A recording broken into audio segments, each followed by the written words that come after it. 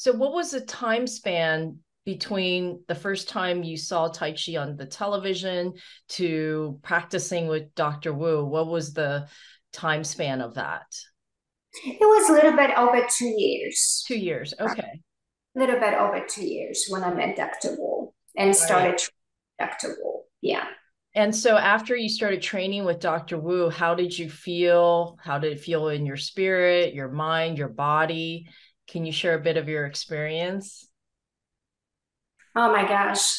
I knew I was in the right place. Everything just started falling into place. Mm, Started training, got much more connected with it. I practiced before when I was taking classes with the other instructor. However, when I started with Dr. Wu, really that's when my training has began. I did that 100 days, not once, but 3 times. And since then, I've been practicing twice a day, morning and evening. I do work full time, so my schedule is extremely busy. right. And I stood on my head to make that happen. So no matter what, I don't miss for anything or anybody. Yeah. And here we are today, and I'm continuing.